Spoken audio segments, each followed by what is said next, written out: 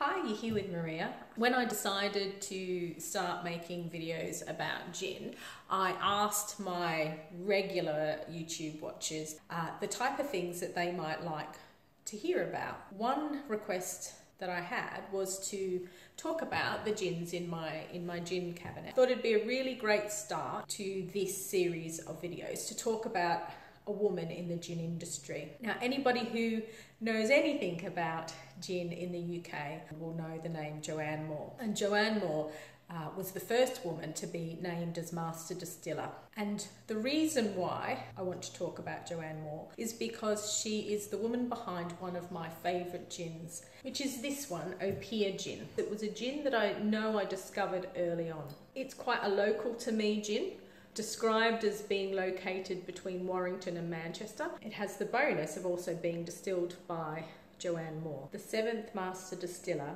of G&J Distillers, which is England's oldest distillery, being around since 1761 and using the London dry method to distill its gins. I'll tell you a little bit more about Opihr in a minute, but I wanted to talk a little bit about Joanne Moore. She trained as a biochemist and went to work at what was then G&J Grenell's in 1996 in the quality control labs. But while working alongside their 6th master distiller, she discovered a talent for creating gins. When their master distiller retired in 2006, Joanne was appointed as the first female master distiller. Joanne went on to create her own gin called Bloom, which bears her name, and she has also developed gins like Berkeley Square, Thomas Dakin, and my favourite, Opihr. So it is an honour to recognise an incredible woman who has taken up such a prominent position in the gin industry. So what can I tell you about Opihr?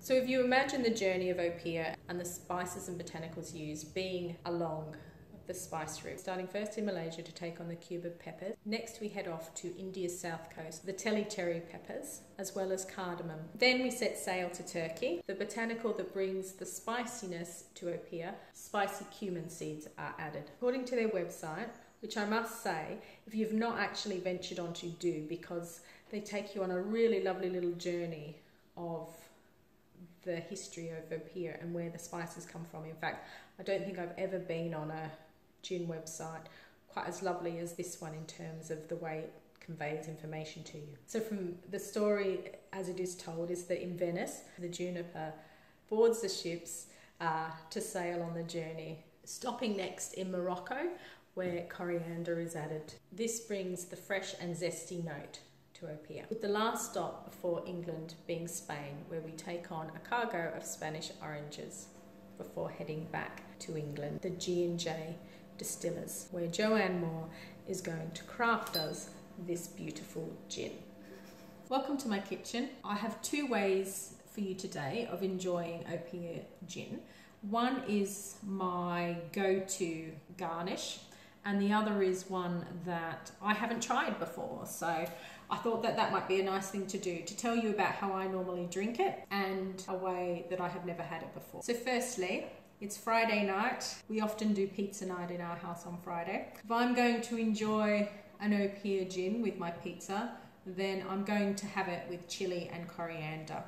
So I'm just going to pick, I've washed the coriander. I'm just going to pick some leaves off, put it in there. Like, I'm not going to shred it or do anything unusual to it. I just straight like that.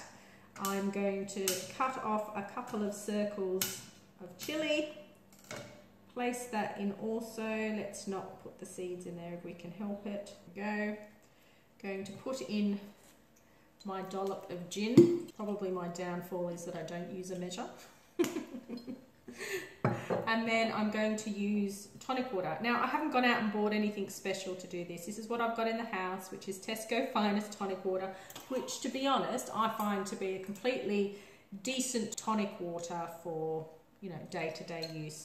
I do often buy Fentimans. I do often buy Fever Tree as like an everyday tonic water.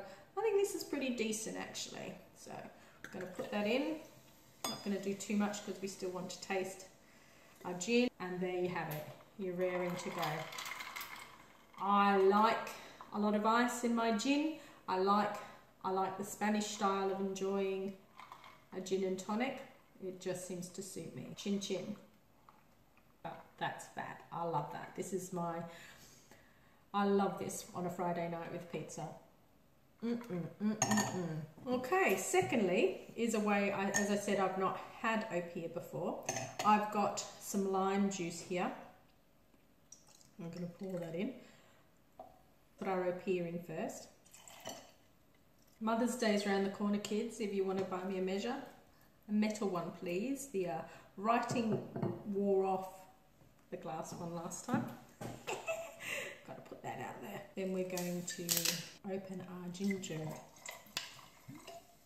beer, and it said to garnish it with a half of chili. So there we go. We throw that in there. We give it a swish around. Yeah, I don't remember ever tasting Opihr with ginger beer, but anyway, I'm open to it.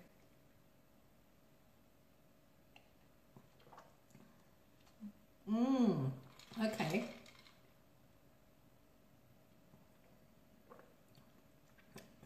I can see that being a really great winter warmer, actually. The first thing you get as your nose goes in is that the ginger beer in your throat. And then with the peppery undertones of the Opihr, that combines really nicely. I don't know that I'm going to give this one up just yet, but this is a great variation. So how do you like to drink Opihr? Do you like to drink Opihr? Have you got a new gin that you think that I should try? How about you leave me a comment? If you like the video, give me a big thumbs up. Let's start a dialogue about your gin journey this week as well. So International Women's Day, celebration of Joanne Moore and the wonderful legacy she's leaving within the gin industry. As is said in Australia, have a good weekend. We'll see you next Friday night with another gin. Chin chin.